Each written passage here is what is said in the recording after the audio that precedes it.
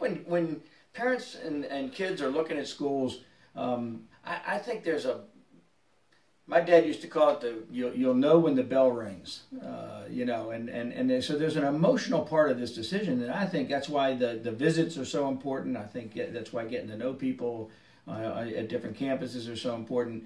And when you feel that things aren't right for you at a place, that's probably something you should listen to. You know, they're going to be things that you believe about your own participation in sports that are going to be different than how anyone else may feel about it. And so, you know, what's a red flag for one person's not for another.